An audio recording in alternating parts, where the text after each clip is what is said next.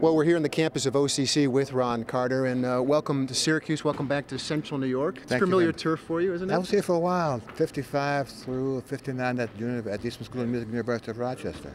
What's it mean to you to be back on a college campus reaching this kind of audience? Well, it's nice to see people who are this age category either finally becoming interested in the jazz or being aware of this new music that they want to come by and spend some time with, an hour and a half or so tonight, to see how this music can affect their life. How does it affect their lives? How do you connect with people that are 16, 20 years old with jazz? Well, I think the first thing they do is learn to concentrate for a longer period of time. And secondly, we always hope that when they leave us, they take away a melody, which is not too often the case these days. Do you find it that they don't have a long enough attention span and that they're not having enough melody in today's music? Well, those who come to our concerts have learned that we're going to play, in this case, 75 minutes without intermission.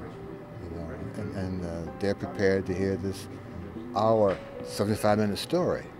I sit there with a concert and plan in my head, what kind of story do I want us to tell tonight? And I make the music based along that kind of story.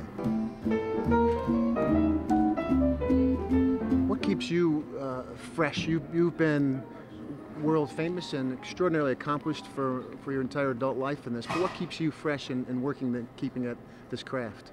I grew up real fast. That's a terrible story, isn't it? Well, one of the things that makes me keep trying to do this music is every day I hear a different story.